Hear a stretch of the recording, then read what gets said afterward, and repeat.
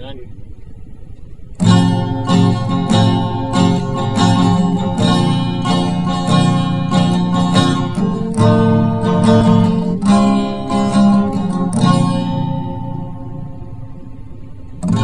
The path of love is never smooth, but mine's continuous for you. You're the upper bound in the chains of my heart. You're my axiom of choice, you know it's true. But lately our relation's not so well defined, and I just can't function without you. I'll prove my proposition, and I'm sure you'll find we're a finite, simple group of order 2.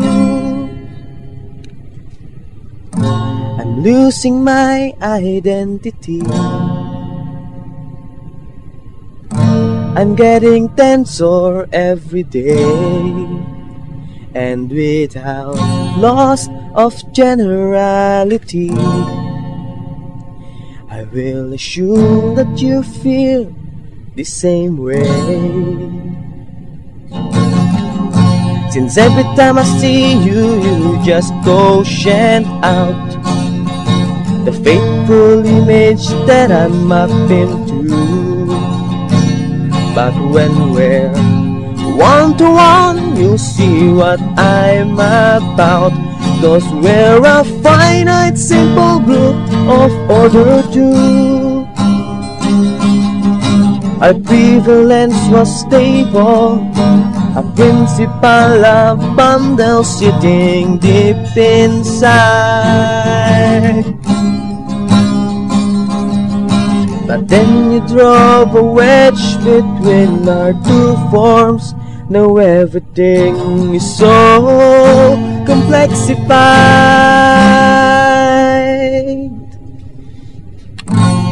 When we first met, we simply connected. My heart was open but too dense. Our system was already directed to have a finite limit in some sense. I'm living in the kernel of a rank 1 map. From a domain, its image looks so blue. 'Cause all I see are zeros, it's a cruel trap. But we're a finite, simple group of order 2.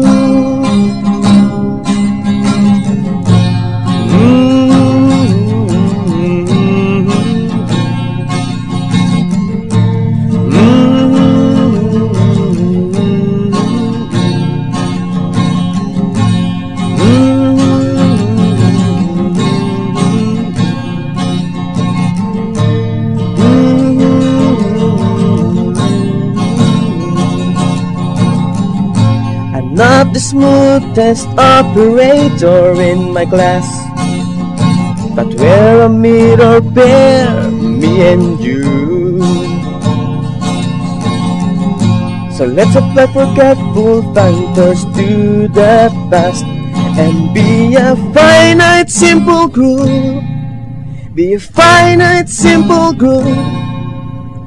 Let's be a finite, simple group of order 2. Why not 3? I'll prove my proposition now, as you can see. So let's be associative and free,